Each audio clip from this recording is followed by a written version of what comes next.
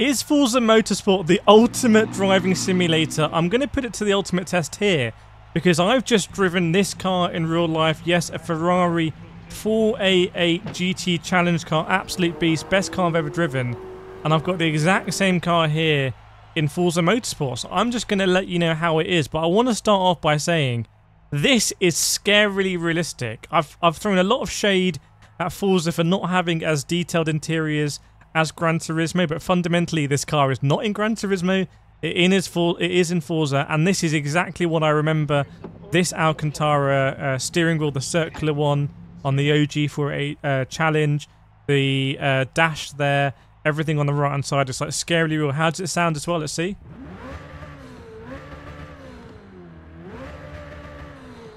Yeah, sounds pretty good as well. So let's see how it is to drive. Oh, I just remember that acceleration is like so ferocious. Just imagine you're sat in this car in real life and it moves like this. So good. Now I did have TC on when I drove this car, but I don't have TC on here.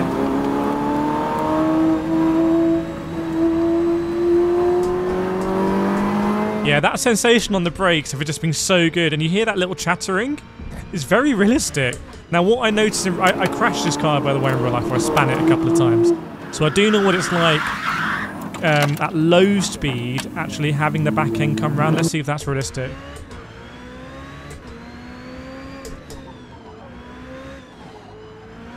Yeah.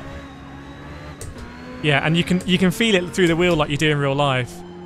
The really interesting thing, right, is in real life, you cannot perceive the back end coming round through the horizon alone. It's like it's the sensation you get in your arse, and it's the feel you get actually through the wheel. Now the sensation is a thing you get the most, but I did still spin it in real life. In Forza, so you can ignore the horizon. That's just too late on its own to rely on. We don't have the sensation, and I've used motion rigs and they're all a waste of money, by the way. So is the wheel going to give us that? Let's see.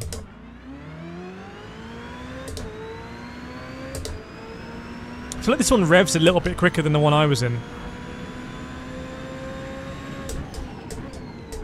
Yeah, that chattering is so realistic.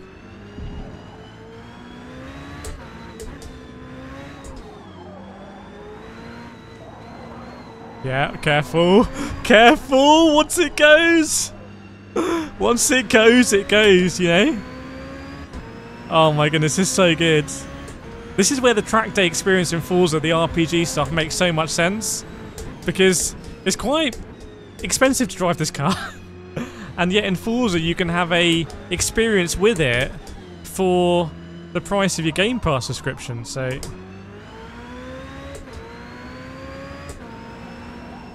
I just remember there being so much grip.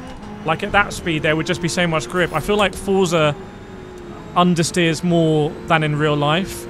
In real life, I mean, that corner, I feel like, I don't know, maybe I was going slightly slower in real life. Oh, have I gone too hard? No. Oh, a bit too much engine braking. Right, let's see if we can really get that back end moving.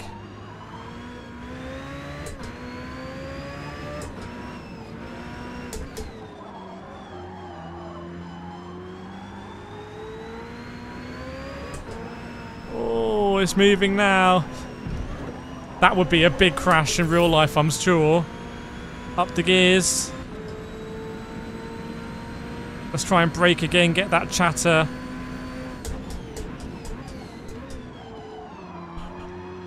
Oops.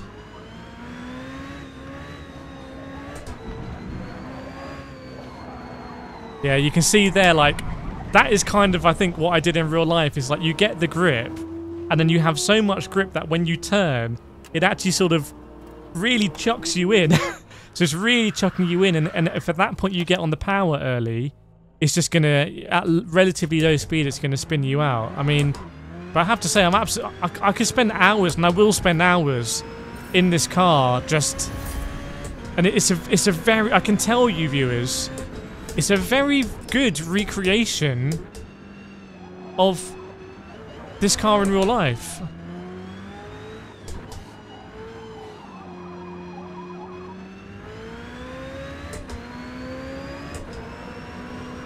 See, that understeer there I think we need to tune the car a little bit because I think that is a bit too much understeer. I feel like we're revving it maybe slightly early, aren't we?